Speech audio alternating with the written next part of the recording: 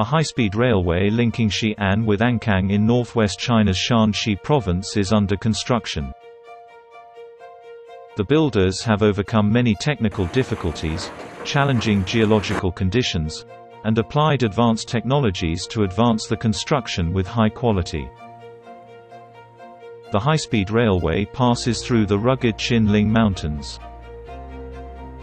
A total of 20 tunnels and 26 large and medium bridges are planned to be built along the high-speed railway stretching over 170 kilometers.